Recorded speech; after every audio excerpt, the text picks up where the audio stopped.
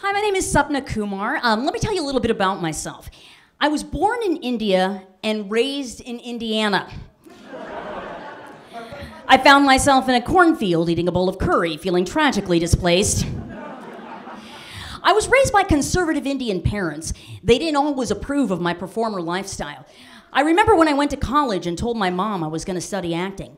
My mom was like, "Sapna, how could you do this to our family? How could you ruin our good name?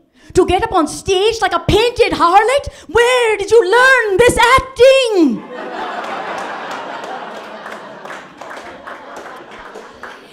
So I used to do a lot of theater around the city of Chicago, and Chicago's got a lot of these small storefront theaters, nothing glamorous. You go on these auditions, they give you a form that tells you about the play.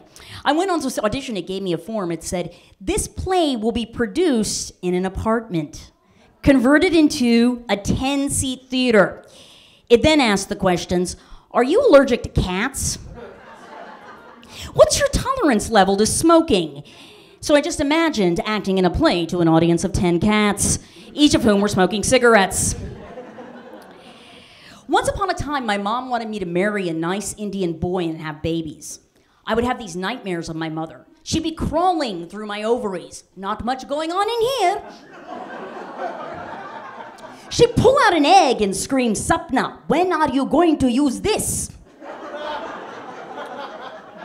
It's like, probably never, Mom, because both my girlfriend and I are on the pill. I never formally came out to my parents, but I did to you guys.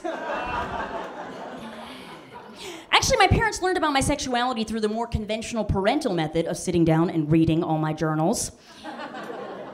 I had thought of really cute ways of letting them know, like leaving poetry around the house that said, "Dear Mom and Dad, roses are red, violets are blue, our cat is a lesbian, and I am too. Love, Sapna."